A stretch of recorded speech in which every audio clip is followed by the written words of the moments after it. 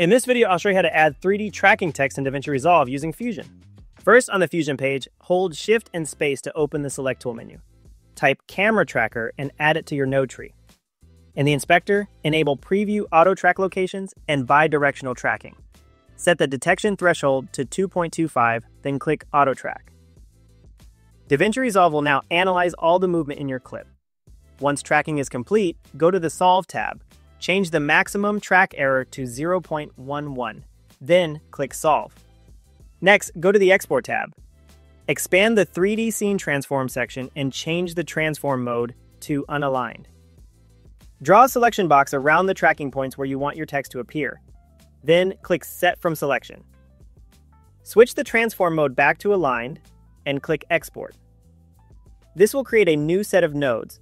Rearrange the nodes for clarity, then delete the point cloud and ground plane nodes. Disconnect the lower camera tracker from both media in nodes. Connect the output of the other camera tracker to media in 1, and connect the output of the merge 3D node to media out.